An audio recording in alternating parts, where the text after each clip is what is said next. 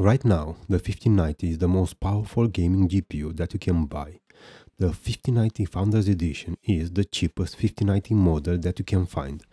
In some countries, you may be able to find other models at the same price, but shops tend to ask a bit more than the recommended price. In this video, I'm gonna check how close can a 5080 overclocked and a 9070XT overclocked can get to a stock 5090. The 5080 that I got is the Zotac Solid base model, not the overclocked version, while the 9070XT model is the RedDevil from PowerColor. The latter comes by default with an increased power limit and higher clock speeds. When it comes to the 5080, this one has ample room for overclocking. For testing, I use these settings. I increased the power limit by 11%, the core clock by 375 MHz, and the memory by 1500 MHz. The RedDevil 9070XT is further overclocked as well, plus 85 MHz core speed, minus 45 mV undervolt. The memory speed was increased by 230 MHz, while the power limit was increased by 10% from the base 340 watts. On both GPUs, I used a more aggressive fan curve in order to maintain higher clock speeds and reduce any chance of thermal throttling.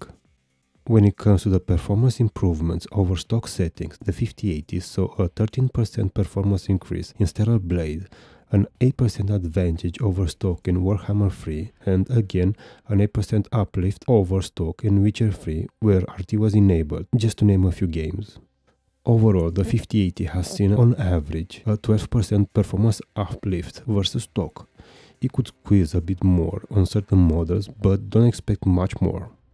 The RedDevil 9070XT, as it is overclocked by default, sees less gains, but nonetheless, in Warhammer 3 I got a 6% uplift over stock settings. In Stellar Blade the uplift was around 8%, while in Doom the Dark Ages, using ray tracing, I got a 6% bump in performance. Overall, in the games tested, I saw a performance uplift of around 7%. With these performance uplifts, surely the 5090 will lead in all games, right? Well, to my surprise, not all games were seeing performance uplifts when going with the 5090 over the other two overclocked GPUs, so stay tuned. The 5090 Founders Edition usually is outperformed by AIB models, but the gap sits between 1 and 5%. The performance difference can be mitigated by undervolting the Founders Edition and increasing the core speed. I'm gonna test it in its stock settings, with only the fan curve being adjusted a bit so that I get lower temps and less chances of thermal throttling. Let's start first with Counter-Strike 2 using competitive settings only at 1440p. The 5090 leads in this game, followed by the 5080, and the last is the 9070XT. The AMD GPU produced the best 1% low values, delivering almost 40% better results than the 5090. The 5090 utilization drops to around 75% in some areas, while the other two GPUs always sit above 90% GPU utilization. Thus, this is why we have the 1% low value gap. Marvel Rivals is the other competitive game that I tested, again only at 1440p. In this game, the 5090 leads the 5080 by 16%, while the advantage over the AMD GPU sits at around 39%. Mafia: The Whole Country is a new game, and at 1440p, as expected, the 5090 leads the other two GPUs. It has a 16% lead over the 5080 and almost 25% over the 9070XT, both overclocked. At 4K though, the 5090 delivers better 1% low values than the averages of the overclocked 5080, while the AMD GPU delivers on average 48% less frames. Stellar Blade is a game that favors Nvidia GPUs, and because of that, at 1440p, the 5090 stock delivers on average 80% more frames than the 9070XT overclocked, while the overclocked 5080 delivers 16% less frame rates. At 4K, the 5090 shines, and the overclocked GPUs, the 5080 and the 9070XT, trail it by 28% and 114% respectively. I tested the alters using these settings at 1440p. The RTX 5080 overclocked matched the stock 5090 and delivered better 1% low values. The 9070XT overclocked trailed both Nvidia GPUs by 45% when it comes to averages. At 4K, the 5090 overtakes the overclocked 5080 by 4%, while the overclocked 9070XT delivers 67% less performance. The Last of Us 2 is a game where at 1440p the overclocked GPUs were trailing the stock 5090 by a bigger margin than usual. The 9070XT overclocked is trailing the stock 5090 by 61%, while the 5080 overclocked by 33%. At 4K, the 5090 leads the overclocked 5080 by 38% and enjoys a 72% lead over the overclocked 9070XT. Let's now move to the 1440p charts, where we can see that the 5090 is only matched by the 5080 overclocked in the alters. I actually tested the alters with a minor 100 MHz core clock boost on the 5090 and I gained 4 FPS more on average, so it seems that this game likes high core clocks. The 9070XT never managed to come close to the 5090 or overclocked 5080, but then again you can buy 3 of them for the price of the 5090.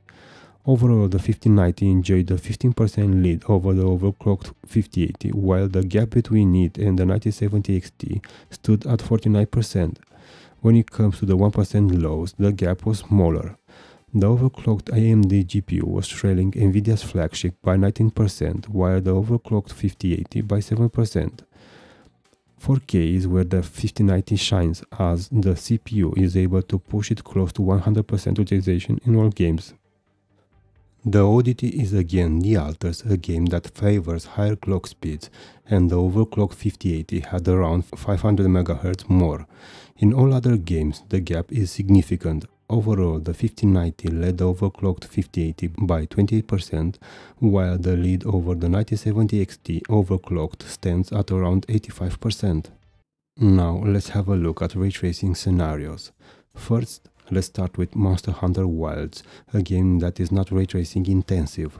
At 1440p we can see that the 5090 enjoys a 14% lead over the overclocked 5080, while the 9070XT overclocked was trailing by 24%. At 4K the 5090 spread its wings. The 9070XT overclocked is 48% behind Nvidia's flagship, while the overclocked 5080 delivers 25% less performance.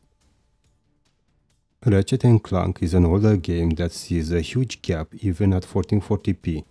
The 5090 delivers better 1% low values than the averages obtained by the overclocked 5080, while the 9070XT overclocked trailed the 5090 by a massive 87%.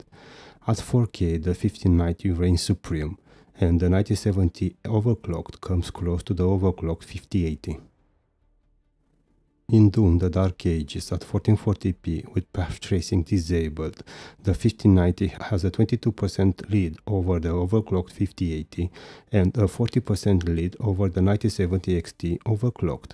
At 4K, the gap between the 5090 and the other overclocked GPUs spreads to 27% against the 5080 overclocked and to 61% over the frames achieved by the overclocked 9070XT. In Witcher 3 at 1440p using these settings, the 5090 had a significant lead over the 5080 overclocked that stood at around 26%. This gap increases at 4K with the 5090 leading by 39% the overclocked 5080 and by 84% the 9070XT overclocked. And this is the 1440p chart for the ray tracing games. Even in light tracing games like Monster Hunter Wilds, the overclocked 5080 is not able to come close to the 5090, while the AMD GPU is in a lower league altogether. Either way, when turning on ray tracing, the 5090 on average delivered 25% more performance than the overclocked 5080, while the 9070XT overclocked was behind by 61%. The 4K chart for ray tracing in games shows the true strength of the 5090. There is no game where the overclocked 5080 comes close, let alone the overclocked 9070XT. On average, the 1590 was ahead of the overclocked 5080 by 34% and 70% over the 9070 XT overclocked.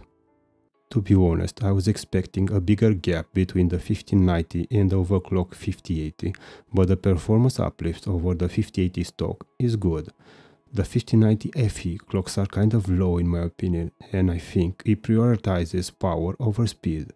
I tested another 1590 a few weeks back, the Gigabyte 1590 WindForce OC, and that one maintained higher clocks at the expense of power. I applied a small core speed bump of 125 MHz to the Founders Edition, and I was able to match the WindForce OC version without an issue. The rumored 5080 Super will not be able to catch the 1590, as it seems that it will be a 58 on steroids, but the 24GB will be a good fit for a GPU that costs this much. AMD doesn't have a contender for the 1590 and the 5080 is out of its reach.